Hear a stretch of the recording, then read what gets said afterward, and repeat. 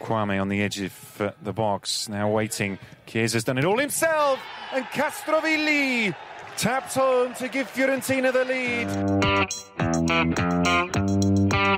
The Calcio Guys is a weekly podcast by Adriano Donardo, Gianni Delacoli, and myself, Nicholas Di Giovanni. We want to bring Calcio back to its roots in our communities and share stories from around the world about why we're passionate about the beautiful game. You can listen to us anywhere where you listen to your podcasts, including Spreaker, Google Podcasts, iTunes, Spotify, iHeart Radio, and Mixcloud. Give us your opinion on social media at The Calcio Guys on Twitter, Instagram, Facebook, and YouTube. The intro song is Fireworks by Jazar.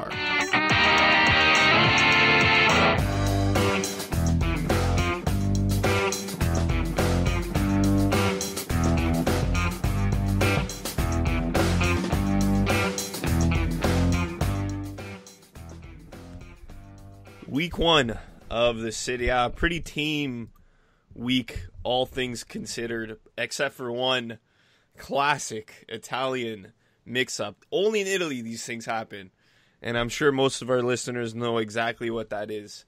Here on the Calcio Guys with Adriano Donardo, Gianni Delacoli, I'm Nicholas Di Giovanni. Did you guys get to watch a lot of the first weekend?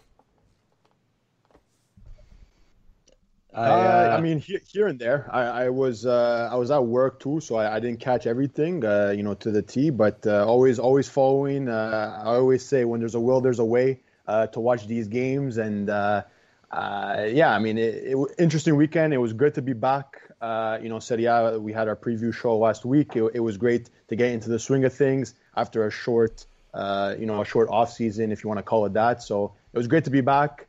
Milan on winning ways, and I couldn't be happier. I fortunately didn't have the strength enough to get up early Sunday morning for the Napoli game.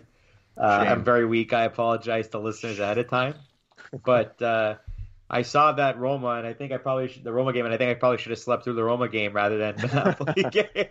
For real. Yeah, the exciting stuff with that game happened afterwards. The Roma getting punished because they listed Diawara as an under-23 player when he is 23 years old. Under 22. Well, under 23, 22 yeah. and under. Yeah, exactly. He's 23, so he's not under 23, right? That's it.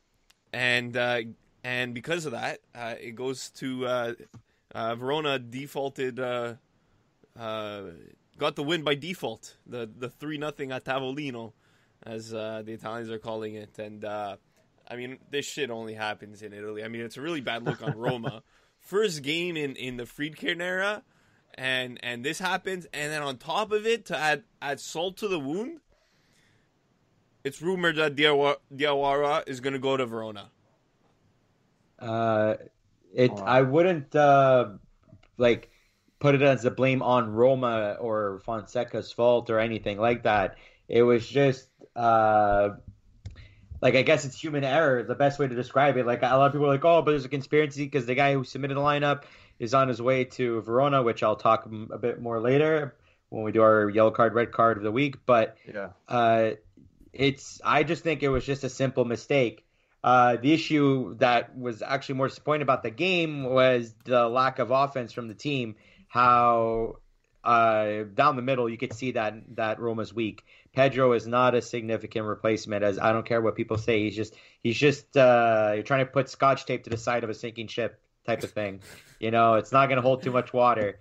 Dzeko's coming back, maybe. That's the latest rumor I read on Twitter on the way home tonight. So because apparently they're no longer in talks anymore. So that would be interesting to see. Besides that, though, I think the issue more that Roma has to look at is that, that little fiasco happened nonetheless, but we drew a game that we should have won, in my eyes.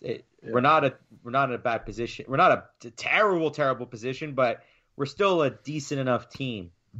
So. I agree. I think they had the chances. Adriano, I'm just going to interrupt. So it's the guy who submitted. It's the guy who submitted the roster that's on his way to Verona. Yes. Because quickly we were Yes. talking about it pre-show, and you said, "Oh, he's on his way to Verona." And No, I meant Longo. Oh, okay. Longo, I thought it was yeah. Diawara. Okay. No, My apologies. Fake Roberto Luongo is going the other way apparently. But jokes aside, I mean, you gotta agree with Johnny a bit. Roma had the chances. 21 shots. I see here only 4 on target. That's unacceptable for Roma, for any top Serie A club. So, but like Nick said, only in Italy this type of stuff happens. Solo in Italia, these things happen. So. It brings back memories of the Cagliari, milk farmer days where they were keeping the team hostage, and they couldn't get to that game. So, you just see these little things that happen in Italy, and you look back and you shrug your shoulders and say only in Italy. But it was, like Johnny said, it was a disappointing first game.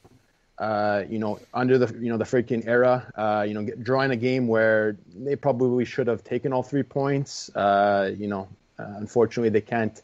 They couldn't submit a lineup properly, so that cost them as well. But Roma, as I said in our preview show, I was unsure, about both Roman teams, but I was unsure how things would pan out for them.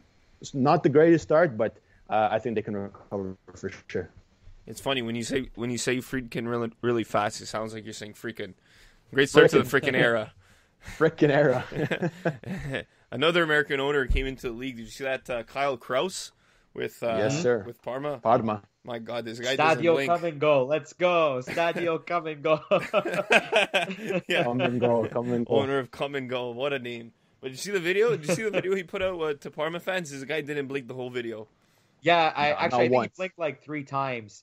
And then there was an over-under on Twitter. He was like being like Serie A, Serie A, D. Yeah, it was so funny. It was a mess. It was hilarious. But sorry? For Parma, I mean, I think they had problems with their pass ownership. They've had I think they went down. What was it, 5 years ago now because of ownership, and then new ownership came in. They had problems with that. So hopefully for them. It could bring a bit of a success. We'll talk about their game against Napoli later with Ken Cioffredi from the Far From Vesuvius Podcast. Juve came out in style. Good strength here from Cristiano Ronaldo. Now Kulusevski!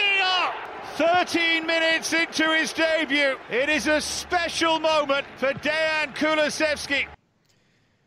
Great to see the young kid Dejan Kulusevski. I read a tweet. It is pronounced Kulusevski, according to in Macedonian, by the way. So I guess we'll go with that.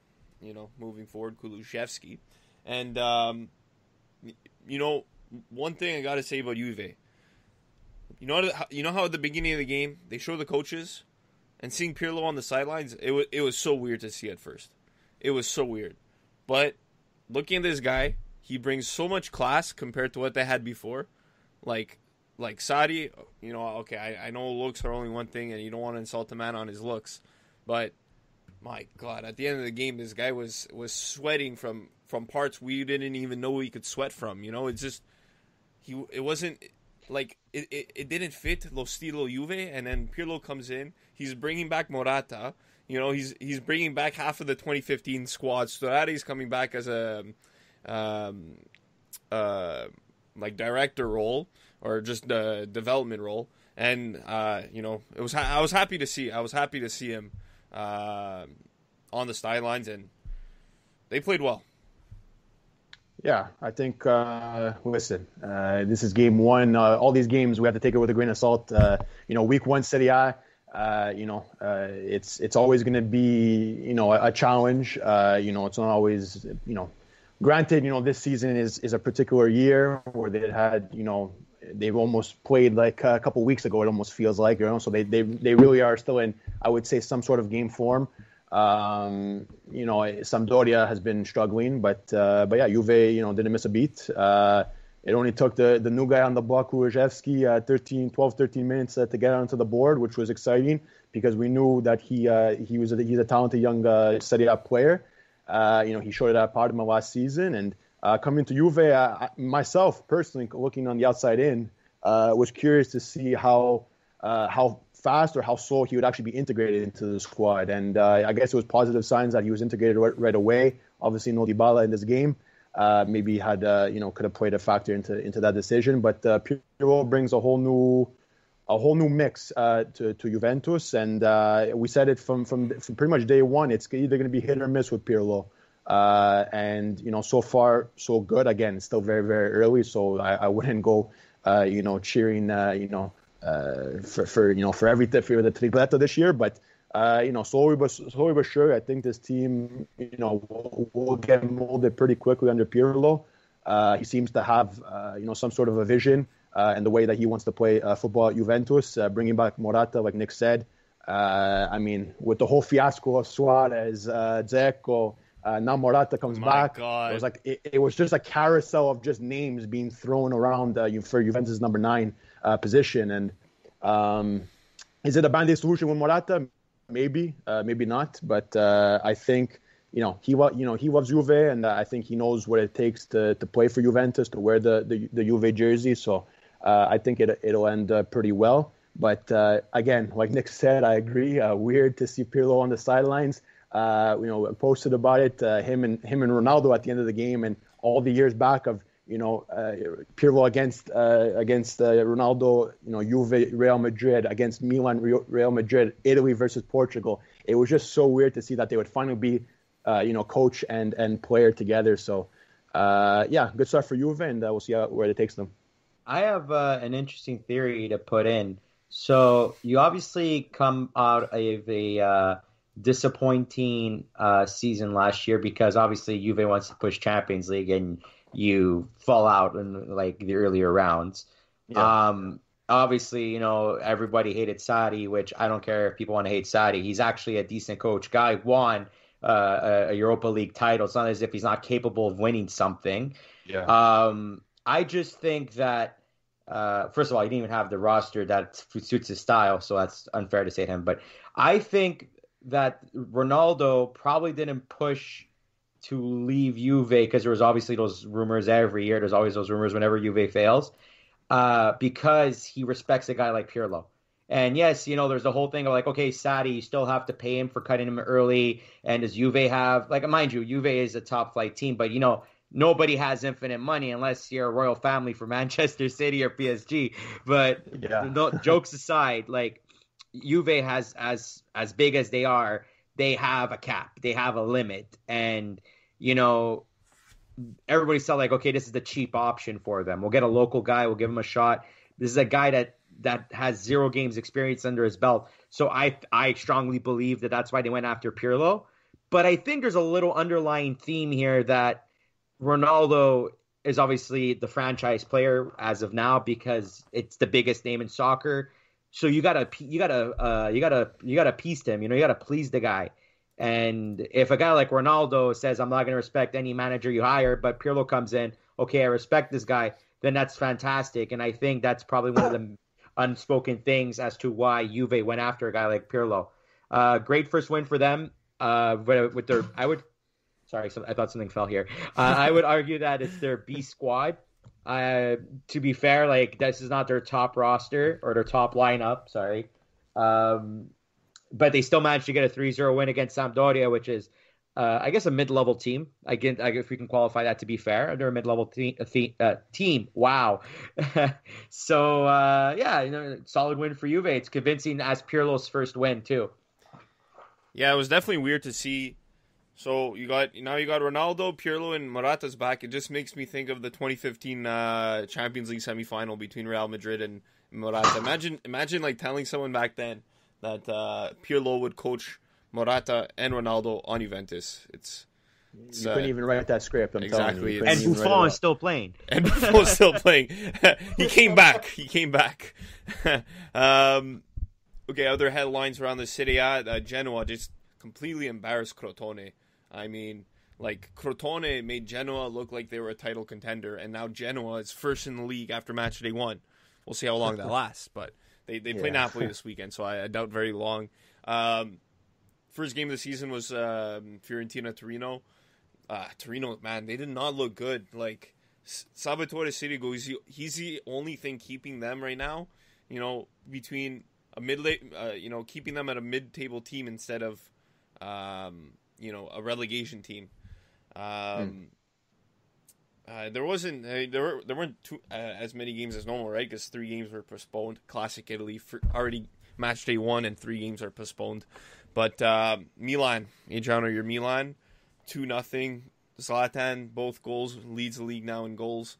But no doubt, Milan is Zlatan, Zlatan is Milan. You're going to hear that all over. But is that necessarily a good thing? Because, how I see it is one way is if Zlatan goes down with an injury or something, or he gets cold, who's scoring goals, You're obviously going to be happy in the moment that as long as he's hot, you're happy, but you gotta think of, is there a backup? Is there other options? You gotta spread the offense around a bit.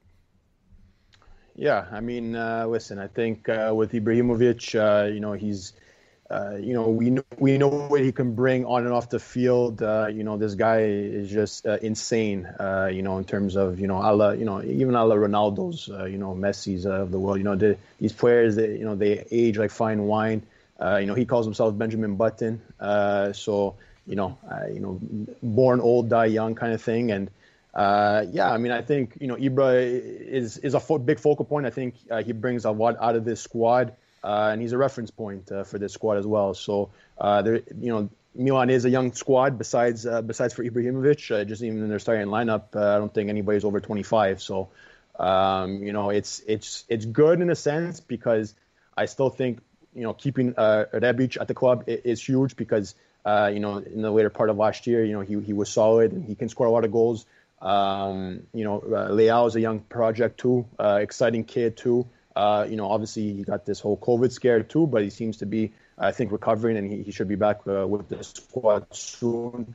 Çalhanoğlu went, I said it a little while ago, he went from pylon to player post-COVID. He was terrible. I wasn't a big fan of Çalhanoğlu before, but he stepped up to play, scoring some big goals, getting some assists. So I think Ibra just brings out so much out of these players that I don't think they had before. Just even confidence in themselves. And again, it's a young squad with Ibra at the helm. I think it is a good thing. Is he going to be there forever? No, but for now, if you can get them back into Champions League, they can, gain some more, funds, can go after other targets in other transfer windows, and you continue to build. This is another project at Milan, but I think, they're a step in the right direction, and we'll see how it pans out. I'm hoping for Champions League, and I still think that without Ibra, they can manage. Will they be at Ibra's level? Maybe not, but I still think, they can get the job done. I think we should note this down as the Zlatan generation of Milan. If they keep the same roster for the next 3 to 5 seasons. Part 2. But now he's actually the leader, the role model, the guy that they're following. Whereas part 1, he was part of the whole puzzle. Now he's the main piece holding everything together. I'd say that the effect of Zlatan Ibrahimovic is something that we should actually focus on 3 to 5 seasons after he leaves, if Milan keeps the same core, just to see the kind of effect that he left on the team. And that's something that I've been saying since day one, that he's on the team because he's there to establish them, to gain their confidence, to learn how to properly play together. So I can't wait to see not just this current AC Milan, but how the future AC Milan is going to look. Because regardless, my friend Massimo Riccio brought up a good point. Shout out to Massimo Riccio. Italy does better when both Milans are really good, and we need both Milans to be really good. Absolutely. Yeah, just imagine we're starting the season with Cristiano Ronaldo, Zlatan Ibrahimovic, and Leo Messi at Inter. What a season for the Serie A, right? And Suarez incoming Suarez as well. At Perugia. Flight's coming in, flight turns around.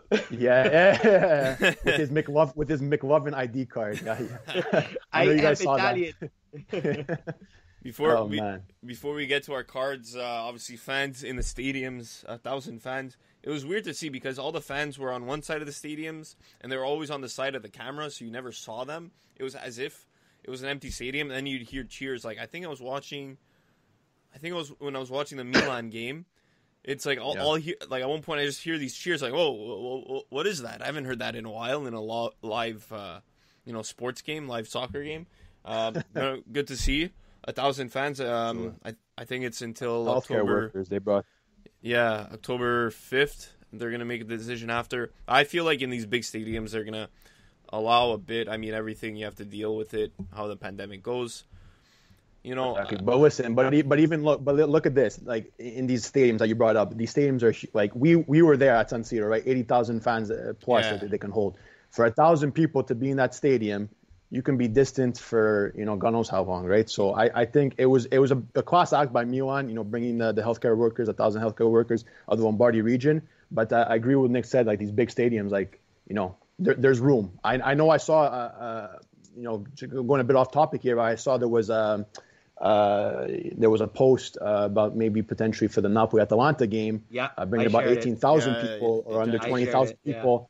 I don't know how true or not true that is, but it was reported today or just before we got on. And again, is it a good idea? I don't know. We're still in this trial and error stage of bringing fans back to stadiums. So listen, since we said it from day one, the health is most important. If they can get the job done, being safe and everything, I think it's the job well done. I'm not a big fan of the Napoli announcement or Napoli's sports counselor, the tweet that I shared. Somebody. I'm not a big fan of his idea, especially that the second wave is incoming, and as much as we're denying it, that it's one big wave or it's not going to happen. Cases are going up. We could speak for North America, like especially Quebec and Ontario specifically. Montreal, cases have been going up day by day.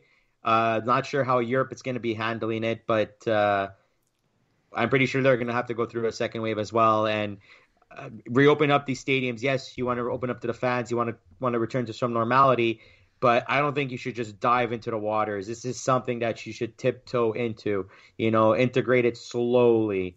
Like go from like 1% capacity, and then after a month try a quarter, maybe 15% capacity, and then later on, maybe by next year, if things happen to die out, then you can push to 80+% in terms of capacity.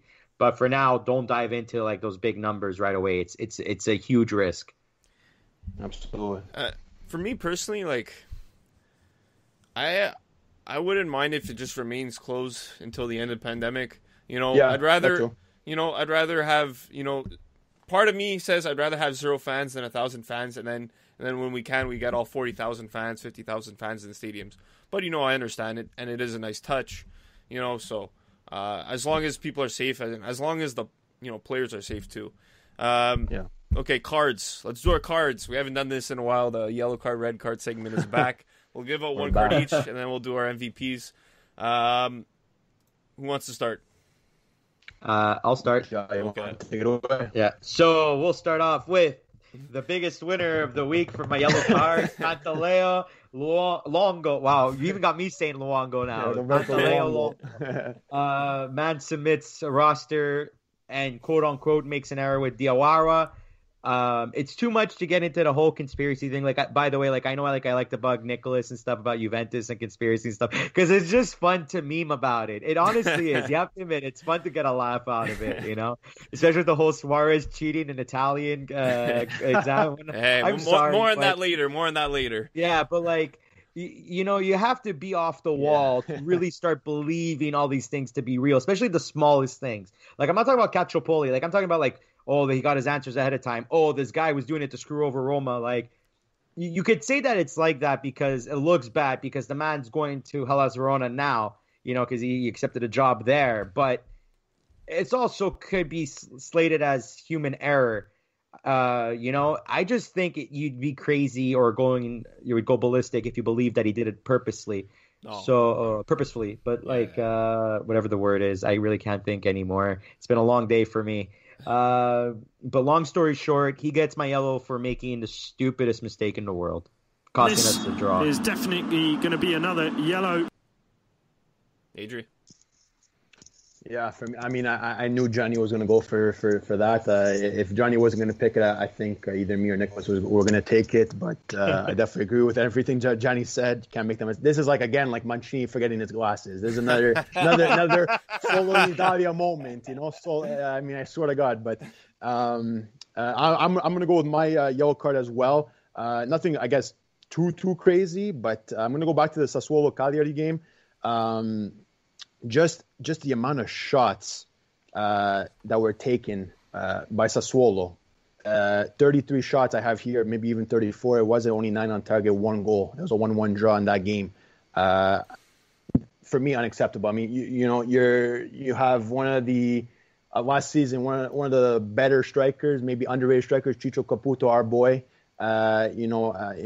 Leading the line over there. That Sassuolo had a good campaign last season. Started off the game against, I think, a good Cagliari team. I think they'll have a good campaign this year. Giovanni Simeone also on the board in that game. But yeah, just not converting on chances. You shoot the ball 33 times, 34 times, whatever the case is.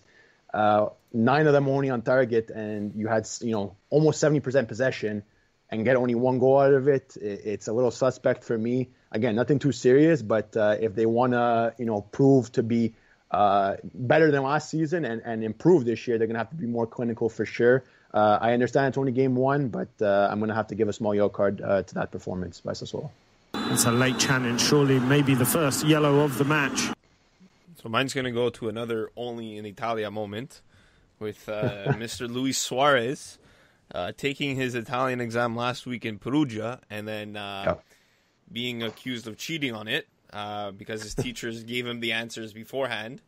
And I think the best part out of all of this, so obviously Suarez was rumored to go to Juve, but, I think by the time he took the exam, Dzeko was already the number 9, so he had, in the carousel of Juve's number 9, it was Dzeko by the time he took the exam. Yeah. The best part is the government official who came out with the story, who discovered the cheating. The guy's last name was Sadi. His last name was Sadi. I swear, you can't script this. And in the press conference, he had to say he's not related to Maurizio Sadi. Like, this is only in Italy.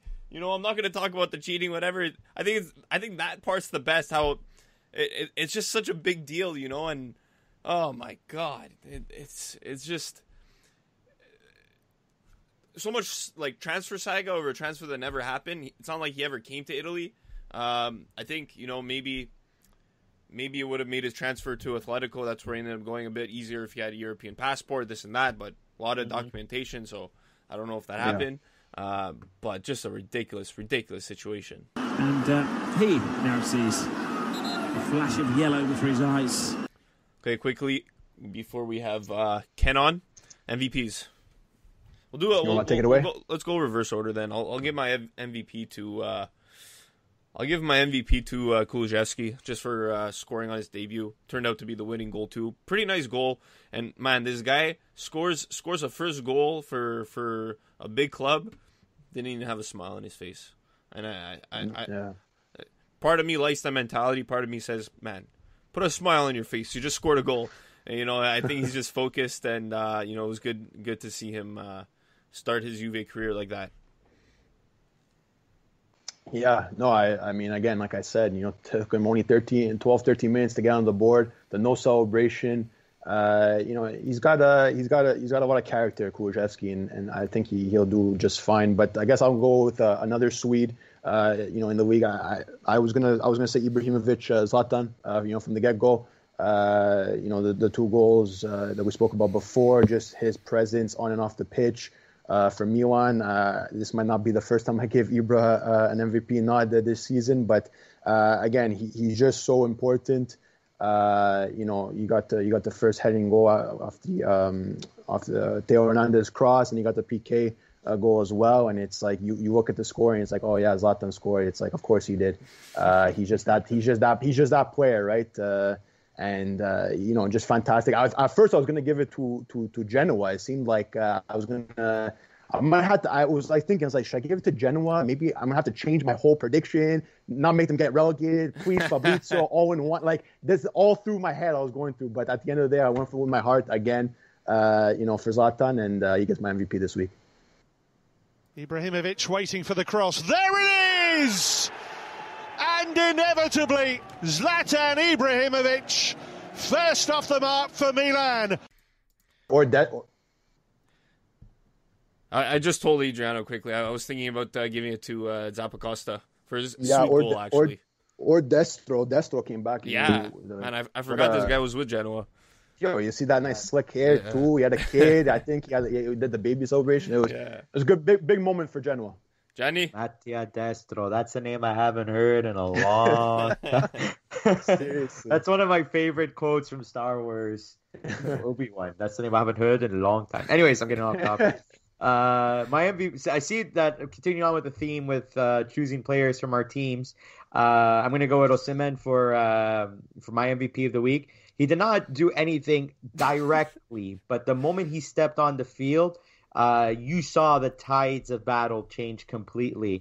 Now you added a third threat on the front line for Napoli, and you saw Parma's defense is like, do we cover Insigne? Do we cover Mertens? Do we cover Osimhen? Who do we get? And just because of Osimhen being there and being that dangerous because of his speed, you have to respect that he can get into a dangerous area so quickly. It opened up so much plays. And if you look at the goals scored, Insigne was open, Mertens was open, there was nobody on them. And in all those plays, the defense was all over Osimhen because why? He was in those high danger areas.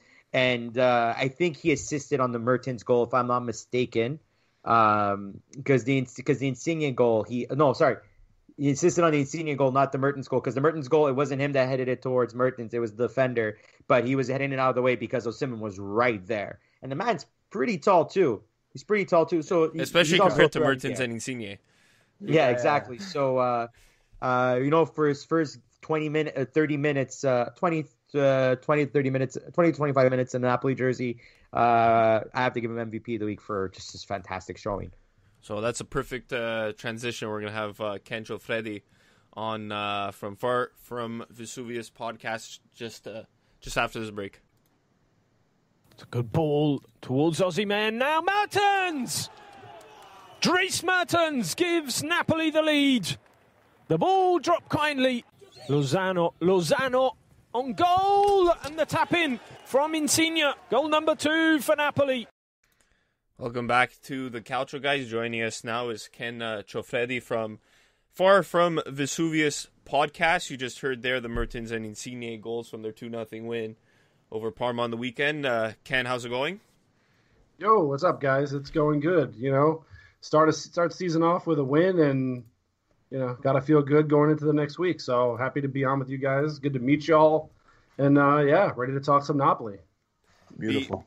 Before we get started, what we like to do with our guests, we want to know how you became a Napoli fan, how you became passionate about Napoli, and then also how you became involved with the Far From Vesuvius podcast. Sure, yeah. So, my immediate family is not very into calcio or football or soccer, depending on where you guys are listening from. But most of my family is from Naples. So around the time I was maybe 21, 22 years old, Napoli were just coming back up through Serie C and Serie B after being reformed through De Laurentiis, and I got a little bit interested. And after they got into Serie A, I just got hooked, and ever since then, it's been I guess the rest is history, I guess, as you would say. Now it's we have the podcast. I went to the Sao Paulo for the first time in 2018 and got to see them play Roma, which was an awesome experience. And I sat in the Curva B with some friends, and it was, one of those experiences that you never forget. So it really started maybe back in 2007, 2008, and it's been a steam train since then. So it's been a lot of fun. And the podcast actually, so Far From Vesuvius was actually born from another podcast called Sempre, which was a Napoli podcast that was around for a few years. And I was involved with them as well. And the host, original host James, sort of left. He had a family and, just didn't have time for it anymore, really. So me and Rafa and Marco and Kirsten sort of took what was left from that, decided to rebrand it as Far From Vesuvius, and that was about 2 years ago now. So, yeah, that's the story of Far From Vesuvius, and we're going into our third season as Far From Vesuvius. So it's exciting, and we love to cover the team, and it's passionate and it's good, and Calcio Twitter is pretty awesome. So it's become a really awesome thing. I first got involved with Napoli Twitter maybe I want to say 2010, 2011. And there was only maybe 4 or 5 of us Napoli fans on Twitter then, so that were speaking English anyway. So it's been quite the transformation over the last decade to see 5 or 6 of us turn into a fair amount of us. So it's been fun and exciting, and I'm glad to be a part of it still. So it's nice. Beautiful. And first off, congratulations on 3 years with your Far From Vesuvius podcast. It's you guys do great work over there, and we're a fan over here in Montreal. So just want to shout you guys out. Thank you so much. We appreciate it. We love you guys also. I know Rafa was on last season, and me and Rafa are good buds. So it's good. And me and my wife and me personally, we go up to Montreal pretty often because we live in Boston. So go Bruins.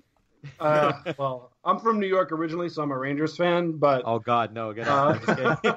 I don't know what's worse from you guys from Montreal, if I'm a Bruins fan or a Rangers fan. So Bruins, Boston. But yeah. So once travel is a cool thing again, we'll definitely be back up there because I love Montreal so much. We've been maybe 10 times in the last 6 or 7 years. We adore it. So we'll be back up for some bagels and some good food. So that's what we like to hear. Who knows? Maybe we can catch a game all together if there's like a Napoli, I don't know, Milan or Napoli Juve game. Yo, we're gonna have to make it happen, Ken. Johnny's been salivating over here to get this meetup up in Philly or something going on. I don't know if you guys can make it happen also, but again, once travel is happening, we got to make it a plan. Yeah, for sure. We did it last year in Michigan. We when Napoli played Barcelona. We were able to throw something together, and we all met at a beer garden. There was like 30 of us there, or 35 of us there. It was a pretty amazing experience. So I'm always down to get a bunch of Calcio fans together and have a good time. Yeah, I just want to say I listen to you guys very often. Fantastic podcast. I love the stories that Rafa told last year when we had it. Well, last year, this summer technically. And speaking of last season, a team that we always had difficulty with was Parma for some reason over another. But now we started the first game with a W against them. And it wasn't looking like it was going to be one, but until we got one towards the last third of the game. What are your thoughts about the Napoli-Parma game? Hey, I'm happy we got the result. Obviously, it was a bogey side for us last year where we got 2 losses against them last year. So definitely good to get out of the blocks with a win. I thought the first half was, to put it nicely, wasn't very good. It was just a little stagnant. And once we brought Osimhen on, the game changed completely. It was a completely different game. He changed the game. He changed the dynamic of the team. We switched the shape from 4-3-3 to a 4-2-3-1, and it unlocked the whole game for us. He was involved directly in one goal and indirectly in another. So it was great to see him get off to such a great start. I was really, really, really pleased with how he played. I also thought, given the opportunity, that Lozano played really well this past weekend. Yep. He showed some determination, some grit. I thought he controlled the play well. And once we changed that 4-2-3-1, him and Osimhen seemed to have a little bit of a thing going on, which is awesome. One thing that didn't happen that almost was Osimhen flicked the ball with his head and almost went in, but Lozano was making a run to the back post. And I was like, these guys are really, really in sync with each other. So it'll be interesting to see how we line up against Genoa this weekend. But, overall, we have a clean sheet. We win 2-0. The captain and Ciro Mertens get on the score sheet, and Osimhen plays well. I'm not going to complain or nitpick too much aside from that. No, absolutely, Ken. I think you nailed it on the head. You spoke a lot about Osimhen there, and our next question was, Osimhen based. But how happy are you to see, the young Nigerian integrate into the squad so early on? Getting getting along with Insigne, Mertens. Like these guys are taking him under their wing and showing him the ways. He seems to already love Naples, and Naples hopefully already loves Osimhen. And I'm personally, I mean, again, looking from the outside in, I'm personally a fan of Osimhen. I know Johnny is as well, and Nick can appreciate his talent as well. But what do you make of Victor Osimhen coming to Napoli? Instant impact, like you said, directly and indirectly. And what does the future hold for Osimhen? I mean, what's crazy is this is a type of signing that I don't think you can have on a radar for Napoli to make. If 8 months ago or 6 months ago, even someone said, "Hey, Napoli are going to buy a striker for 80 million euros," you would have been like, "What? Ooh, are you crazy? That's never going to happen." And obviously the process was long and drawn out, and there was a whole saga, just the way De Laurentiis likes it. And but I think, I mean, he came into camp ready. He seemed to be ready to hit the ground running. He's acclimated himself to the city really well. It seems like he has gotten along very well with. I mean, it seems like he mentioned it right away that Mertens really was someone who was important to him integrating early on. And Mertens has now become, and you see it with other players too, as they come in, Mertens has become sort of this sort of ambassador for not only the club, but the city. And I think a player like him is really important to have it. And that's why I'm part of the reason why I'm so happy that he extended his contract, because he really does sort of usher these guys in and make them feel comfortable. And a player like Osimhen is a player that unlike we've had in a long time. I mean, he not only can he bang goals in, but the way he stretches play. I mean, there was a clip on Twitter earlier this week, right after the game, of how he creates space, and a ball is coming over the top, and he says he's 5 meters behind the defender, and he ends up just in the flight of the ball from going 5 meters behind the defender to 1 meter in front of the defender. And those are the types of line breaking runs that we haven't had somebody be able to make in a long time.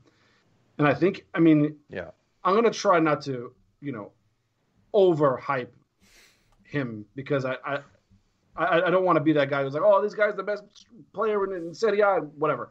But he has the ability to be a very important player for us. And I think that him coming into the situation here in Naples is also going to ease him in. He doesn't have the pressure of being the only option. He still has Mertens, who obviously still has a knack for goal. We have Pitania, who's here to sort of be another striker that can change the looks. We don't have to solely depend on him, which I think is really important for someone who's 21 years old and coming in on a huge fee. I know other Napoli podcasts and other people out there said that, it's an embarrassment that he didn't start. But I think, whether a player costs 5 million or 80 million, you have to make sure that these guys are ready to play, especially at that age. And he also hadn't played a competitive game since March. So it's not like Ligue 1 was done after COVID. They didn't come back. So he needs time. And I do think he'll start this weekend against Genoa. But yeah, I'm really impressed with him. And I really think that, if he can keep it going, he could be a really special player for us. And, it's just an exciting type of player to have. Just want to quickly add to what you said about the whole Mertens being an ambassador. I think another X factor for him coming was Koulibaly, because he spoke a lot with him. And, to call a spade, Koulibaly is one of the continent of Africa's greatest players right now. And to have a big name like that, on this team, somebody who's, I guess, he's not a fellow countryman, but somebody who's, let's say, facing the same challenges as you are, makes a big difference, especially if he's telling you, no, you'll be welcomed here, so it helps.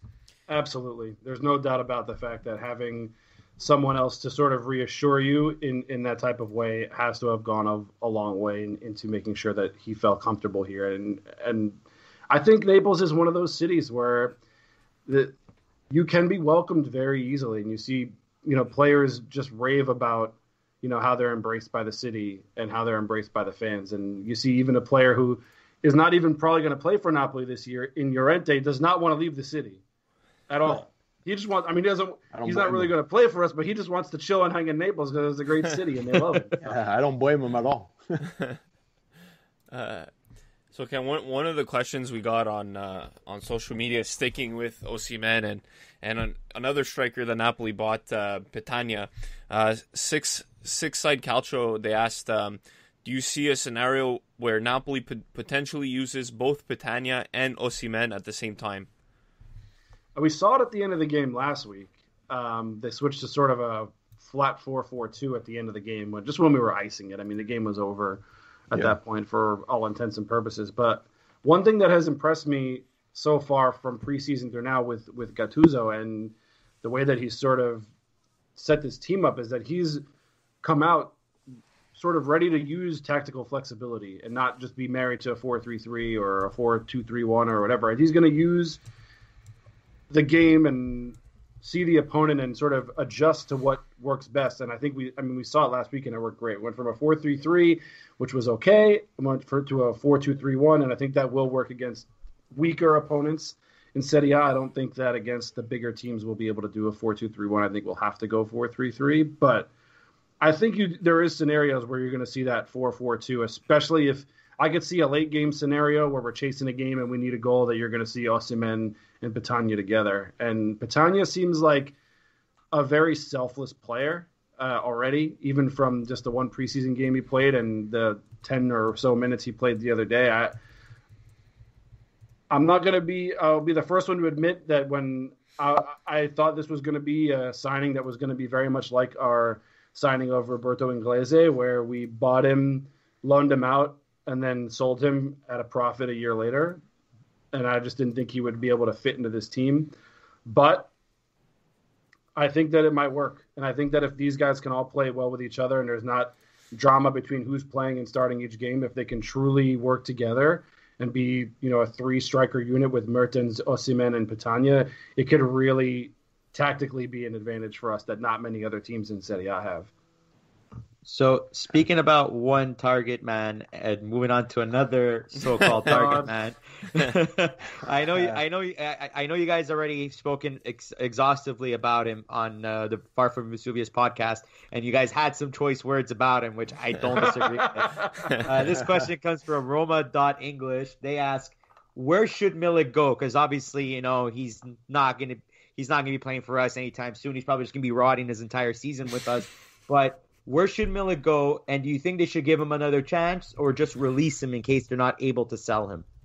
They should release him into the Bay of Naples is where they should release him to. But honestly, I don't care where he goes. Truthfully, I don't care if he goes. I don't care. It's obviously not going to work out. I think that for a long time I was very much a sympathizer of Milik. But the way that he's conducted himself this offseason, to me, is embarrassing for a player. To try to strong-arm a team into getting you to be sold to the team you want to go to, which just happens to be one of our biggest rivals, is not okay with me. I said it on Far From Vesuvius, and I'm happy to say it here again. I think his plan all along, from when Sadi left, is that I'm going to ride out my contract, and right at the end, I'm going to rejoin Sadi wherever he is. And when Sadi went to Juve, I thought he was thinking probably, great, I'll go another year and I'm going to try to sign with Juve and I'll be with Sadi and everything will be perfect. Obviously, Sadi gets fired and now Milik is still trying to push for Juve. Juve say, we don't want you, essentially. And then whatever happened with Roma, and I don't really know the specifics of what happened, something about there was rumors that maybe something about his medical, and then they denied it, and then something to do with him trying to fight us over some fines from that mutiny last year. But I really don't care. The hot rumor now is that there were in talks to go to Tottenham, and if he goes to Tottenham, great. If he goes anywhere, I don't care. I don't care if we loan him out to, whoever. It doesn't matter to me. As long as he's off the team. I mean, if he wants to play hardball and sit on the bench all year, and then go on a free next year, that's up to him. But I know he doesn't want to because he's going to want to play in the Euros. So he keeps saying he'd be happy to sit on the bench, but I don't think he will. I think he wants to play in the Euros. I know he won't start because, Poland has another striker that's decent. But but I think he'll at least get a shot to play. I know in the last round of friendlies, he didn't even start the games, and Piontek started the games. So that tells you where his level of play is at. So I mean, I'm happy to see him go anywhere, and I just think his time with Napoli is done. So I'll be happy to say good riddance to him when he finally does sign somewhere else. Yeah, no, absolutely. I think who even knows where he is? Mile, he's like a ghost right now. Is he on the way out? Is he staying on the bench? Who knows?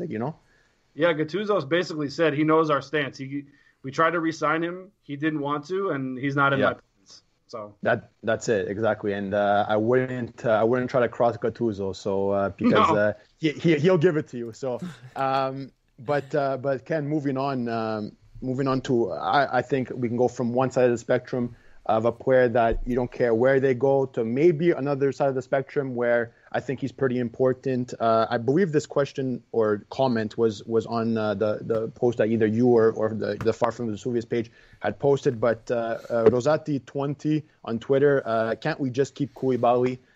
It seems more likely now. There was reports, before we got on that Man City is out of the race apparently to sign Koulibaly or to negotiate for Koulibaly.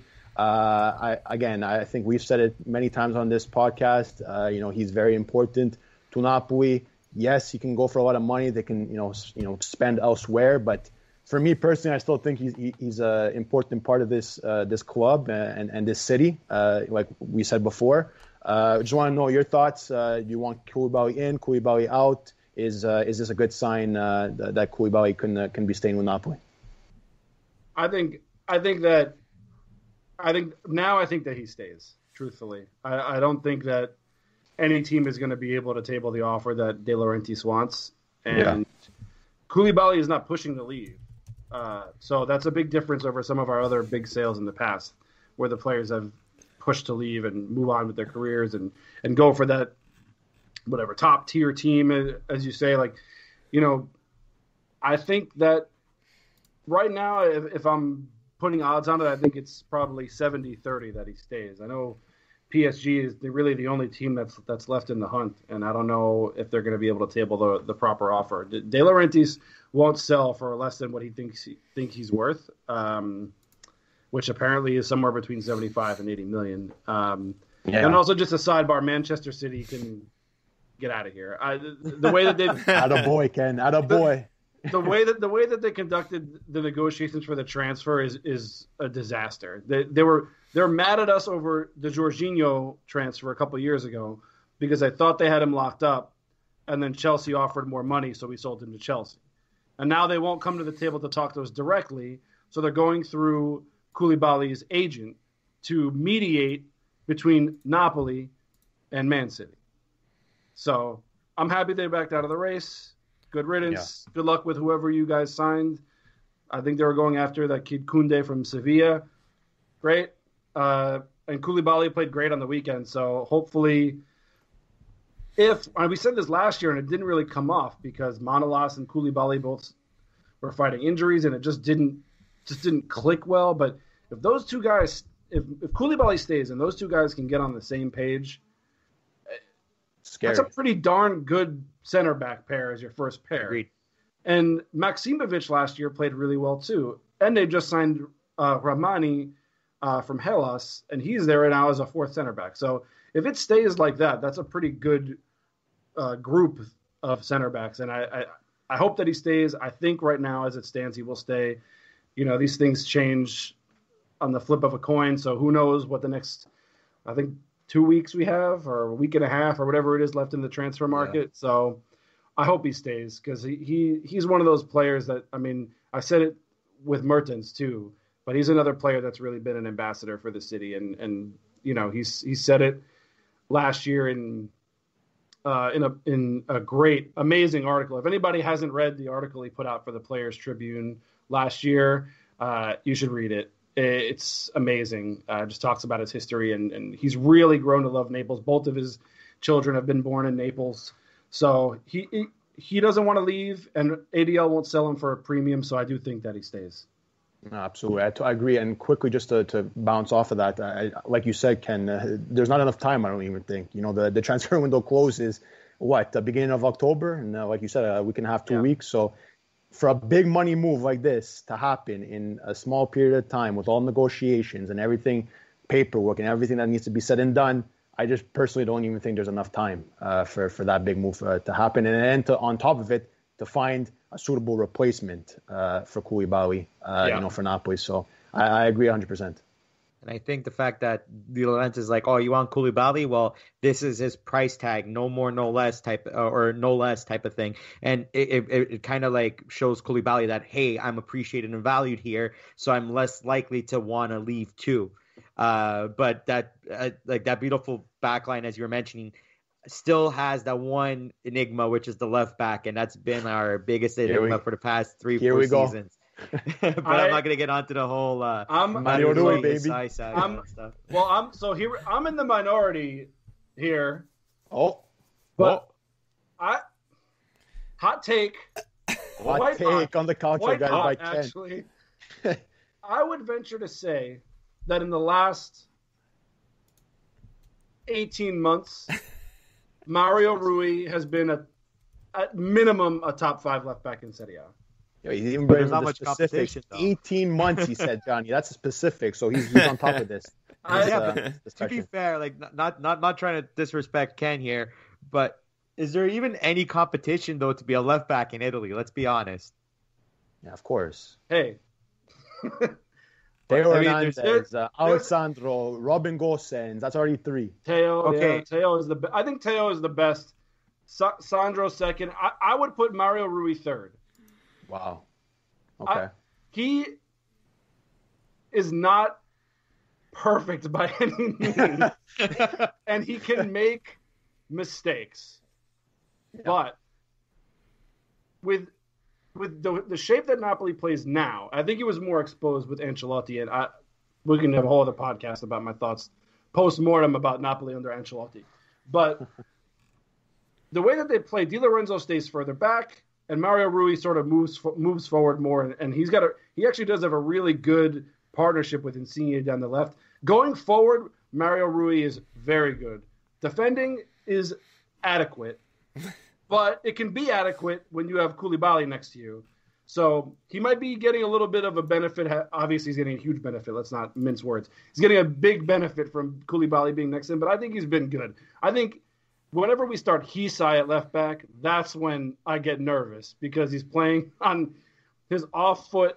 I mean, Gulam must be just completely useless because if Hisai is playing on his offside, then we have a problem. But yeah. I was in a whole long chat today about Mario Rui and our fullback situation and how can we get another fullback in. And the truth right now is that we have 5 fullbacks on the books, and 3 of them at least aren't going anywhere because you have your 2 starters in Rui and Di Lorenzo.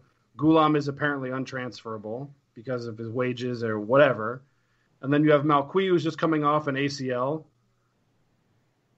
And, then you have Hisai. So until we move somebody, these are our guys. So if you like it or not.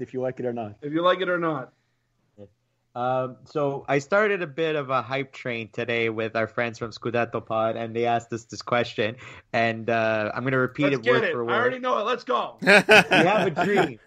Will you join us in our quest to lobby Messi to go to Napoli when his contract expires in order to emulate Diego? This has to happen. And I started with the whole, we sign Messi or we riot. And then it's like, no, sign Messi and we riot. So what do you think? I mean, listen. No one would be happier than any of us on Far From Vesuvius if we wake up next summer and Leo Messi is in our lap, obviously. I mean, I think the chances of this happening are... Slim to none. Yeah, slim to none is saying it nicely. I would wager a fair amount of coin that there's no way that this ever happens. Unless Messi is feeling gracious and wants to come play for peanuts. In comparison to what he's making now. Obviously, if this did happen in the fantasy world that I'm going to live in for the next few minutes, it would obviously change the scope of Napoli as a team completely. It would just change everything. Even Messi at 34 years old would change, or 33 or whatever he'll be next season, would change, the whole scope of everything. All our expectations would obviously also drastically change because I think then you're saying, okay, this is the team that's going to win the Scudetto the following season. So maybe then in that situation, Napoli will finally be able to break the duck here, and that would be, I mean, the poetry would just be so beautiful, wouldn't it? Juve win this season, and it's 10 in a row, and in comes Leo Messi to take Ronaldo out and put Napoli back at the top of Serie A. I mean, it would be a beautiful, beautiful story, but unfortunately, I think that it will live in the fiction section of the library. You can do it in FIFA. Yeah, that's exactly right. Do it in FIFA. Get that financial takeover, grab them and do it yourself. It's probably as close as you'll get. But just quickly, but still in hypothetical land in this part of the library. Would he wear the number 10? I think. I might also be in the minority here. I don't. I don't like the retired number. I'm not a big fan of it. Okay. And before Napoli was reformed, and even after Napoli were reformed, other players wore the 10. So I think that it would have, if Messi came in this alternate reality. Yes, I think there's no doubt that he wears the 10. I think Diego comes out, gives him his blessing, and then Messi is revealed to a full São Paulo wearing the number 10. I don't think there's any way he doesn't if that happens. Fair enough. Okay. Again, Ken's in the minority tonight, but he brings some good points. So, we definitely respect that. But, like we touched a bit on before, Ken, obviously Napoli does play Genoa coming up next game. What do you, just quick thoughts maybe on the game? What do you think Gattuso, and also what do you think Gattuso is going to bring to this game? We were mentioning a bit before, maybe Osimhen starts. How do you see Gattuso taking this game against Genoa coming up this weekend? And by the way, it was kind of a question that we got on social media from our friend Fabrizio from Genoa Club Toronto. I love how he worded it. He just wrote, "Let's talk about Napoli Genoa." Yeah, anything to get Genoa in. So Ken, what are your thoughts on that? I mean, listen, Genoa had a really impressive performance this past weekend. Big time. Granted, I think Crotone is really bad. really, really bad. And I'm not trying to disrespect Genoa. Anytime Goran Pandev scores a worldie, I'm excited. That's it. How old is he now? 38? 37, 38?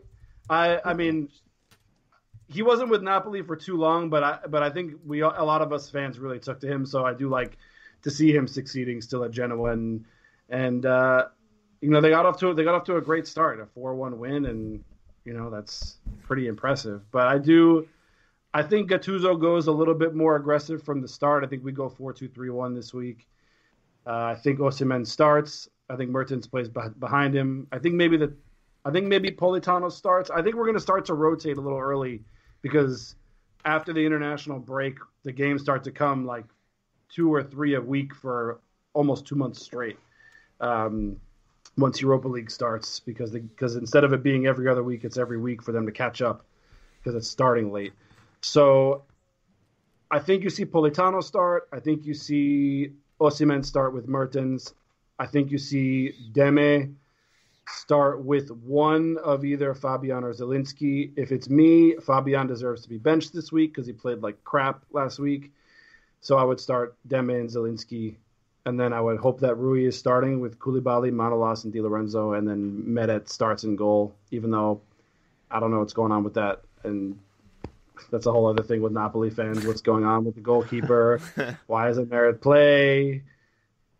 To me, I don't care as much because I just want us to win. So if Ospina's the guy, Ospina's the guy. And if Meret's the guy, Meret's the guy. To me, it's secondary to me. So whoever starts at goal, as long as they don't make a dopey error, I'm fine with it. But I think that's pretty much what we do next week. I think we go aggressive. We try to score some goals and get that confidence going in, because our next game after that, just like last year, is Juve, and we got a big game in the third week. So. Listen, it's good to get those games early, maybe shock the system early, those big games. But I don't know I forget if it was already mentioned by you guys, but Napoli makes champions next year, quickly. Yes. Okay, so they make top 4 again. I think 100%. They make top 4. I think they make top 4. I think if anyone does out there who listens to you guys, also listens to Far From Vesuvius, we don't really do over-the-air predictions of Napoli just because we're Neapolitan and superstitious. That's it. But I do think that they finish top 4 this year. I think that one of those top 4 teams from last year is going to take a big dip. And I think one of Atalanta or Lazio is going to take a big dip this season. If I was betting, I would say Lazio, because I just don't think they've reinvested enough to handle Champions League and Serie A. And I do think it's going to be a battle. I think there's 5 or 6 or 7 teams that could all be fighting for those top 4. I think obviously Milan is in the mix this year. My concern, if I was a Milan fan, would be how do you guys cope if Ibrahimovic misses any time, and if you do guys get Pioli'd at some point, because he does tend to lose his teams after a little while, even though I do like Pioli. Also, very classy dresser. I respect that. And I wonder if Atalanta can keep the steam going. I mean, they very much resemble the same team last year, and sometimes you wonder if things stagnate a little bit. And they've been on a good run for a while, and I do believe the door is open this year for not only the Champions League race, but I do believe that there could be a chance that we have a Scudetto race. I know last year everyone's going to look at the table and years from now saying, "Oh wow, Inter only was missed the Scudetto by 1 point," but we know the truth that this Scudetto was over weeks before that, and they just pulled together late. But I do think that Juventus have an issue this season. We don't know what Pirlo is going to bring them as a coach. He just got his coach's badges 10 days ago or a week ago, right before their first matches, and I do think they have a little bit of an issue at striker. I mean, I know they just brought back Morata, who I hate so much. Gosh, do I hate that guy? Oh shit! But okay, he is perfect for Juventus. Yeah, exactly. I like him as a striker. He's a good number 9. He's just easy to hate. Gosh. But I think that at striker they, obviously Ronaldo is Ronaldo, but I think that train does start to lose steam at some point. And what is your option after that? I know that. I mean, obviously, once Dybala is back and into the groove, he's someone who just feel like sometimes people forget about him, and then he has a streak where he scores 10 goals in 5 matches or 10 goals in 6 matches. But I do think there is a little bit to be had in the season this year. I don't know what team that's going to be. I know everyone wants to jump and say Inter is going to be that team this year, but Inter going to enter. So we'll see what happens. No, very, very well said. I think Ken was mysteriously hearing us when because some of these points, like we were mentioning earlier on in the podcast, Ken had some insight before. I don't know if he had a signal over there in Boston from here in Montreal, but no, great insights like always, Ken. And, maybe he heard us. I don't know. Yeah, I did. Yeah, I heard you guys the whole time. That's it. It's very possible. But Ken, honestly, before we let you go, we want to say a big thank you from all 3 of us for taking the time to come on. You brought some great insight. Now we're 2 out of the 3 Far From Vesuvius co-hosts on. We had Rafa, the man Rafa, last season. Now we had you. We're waiting for Marco, I guess. You're waiting for Marco. I don't know. Yeah. What's not to love about Marco? So. Yeah, come on. Yeah. You guys got you guys can get a Toronto boy in. You guys can, a little bit of banter. But yeah, I mean, listen, I appreciate the time, guys. I love coming on to a non-Napoli specific Calcio podcast and talking because I obviously I'm a huge Napoli fan, but I think everybody once you have one team or you pick a team, you're always following the league as a whole, and you like to see the happenings. And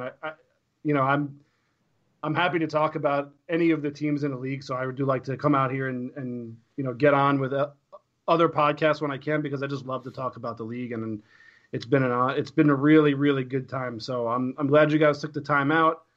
It's been a lot of fun. You guys know where to find us. I know you guys are in our predictions league, so that's going to be fun this season. It's that's a brainchild of Rafa, and I was like, dude, this is such a great idea.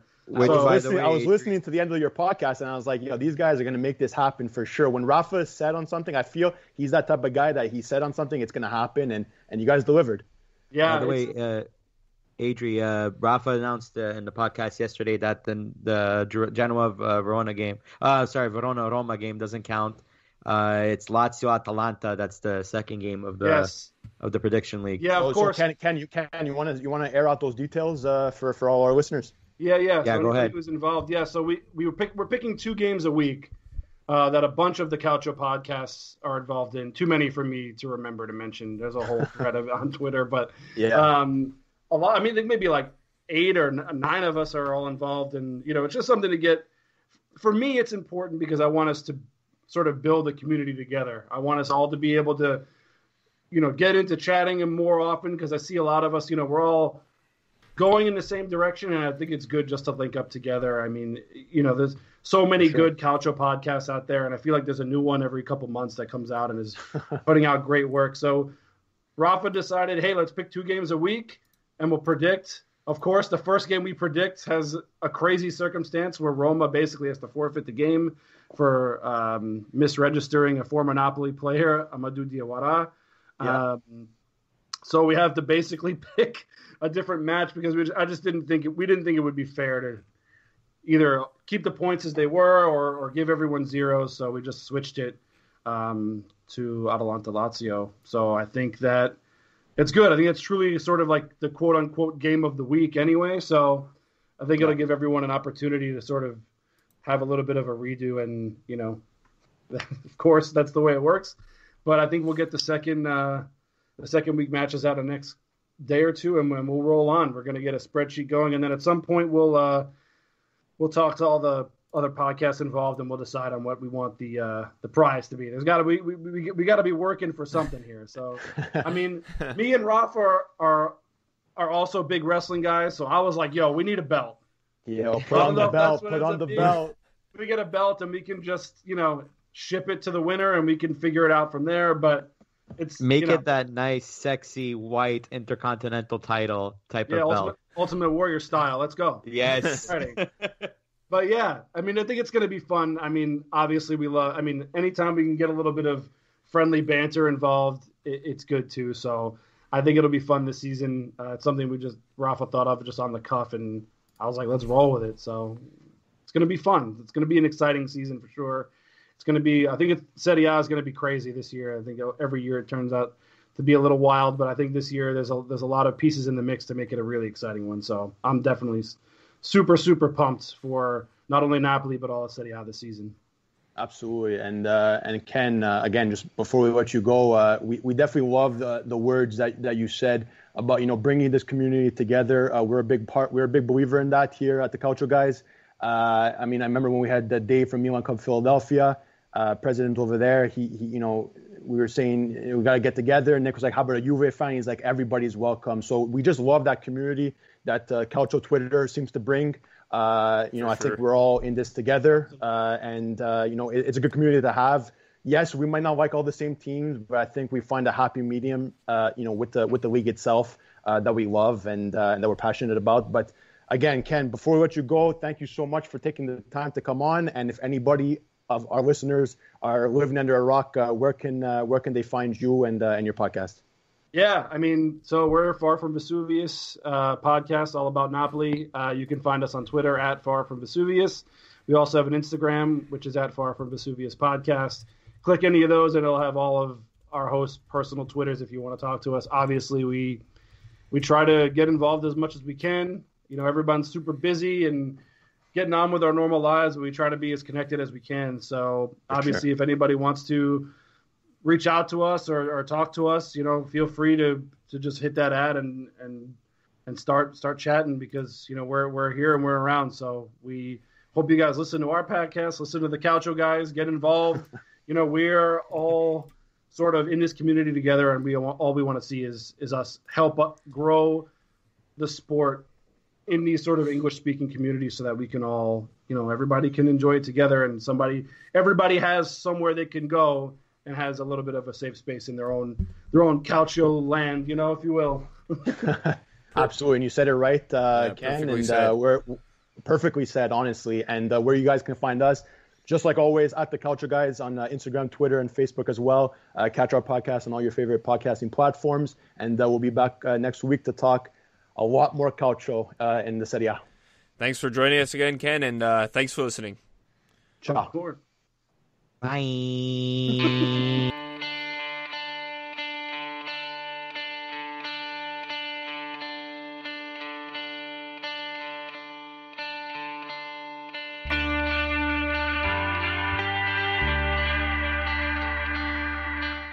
The Calcio Guys is a weekly podcast by Adriano DiNardo, Gianni Della Colli, and myself, Nicholas Di Giovanni. We want to bring Calcio back to its roots in our communities and share stories from around the world about why we're passionate about the beautiful game. You can listen to us anywhere where you listen to your podcasts, including Spreaker, Google Podcasts, iTunes, Spotify, iHeart Radio, and Mixcloud. Give us your opinion on social media at The Calcio Guys on Twitter, Instagram, Facebook, and YouTube. The outro song is The Last Ones by Jazar.